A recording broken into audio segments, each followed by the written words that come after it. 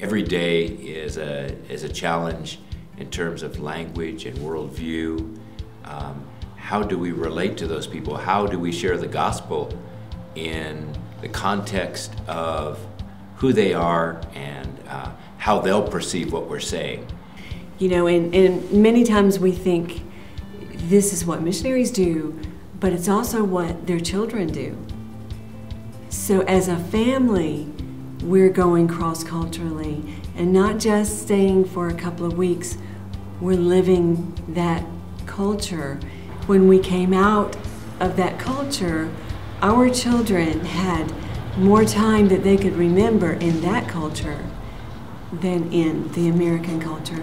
So when these families come back, we're not just switching where we live, but we're switching back into a culture that has also changed.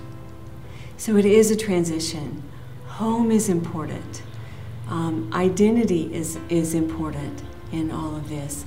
Furloughing in a regular area for us in the Inland Empire and at Pathway, always over those 26 years, helped us as a family have a sense of normalcy.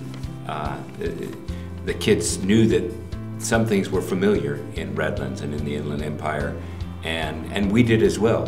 One of the most difficult kinds of houses for missionaries to find to live in is houses that would accommodate a large family. Many of our co-workers have had trouble. In the Southeast, there are more guest houses for missionaries to stay. Obviously in California there aren't as many.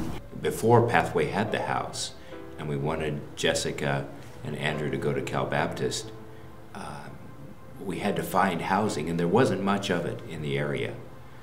By Pathway having the houses, it gives opportunities for families that want to place their children at Cal Baptist or Gateway Seminary. It gives them an opportunity to be close by.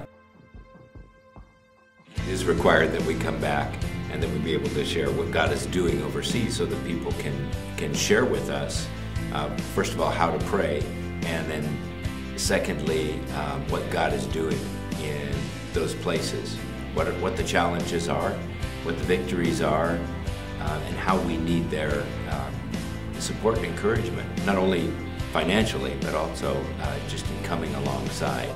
When people come back from furloughs, and we talk to the children and we talk to the adults, if they've had a really good experience on furlough, most of the time it's because the church that they came back to integrated them in. Their kids made friends. You know, the parents made friends. They learned, they grew, they came back refreshed and renewed.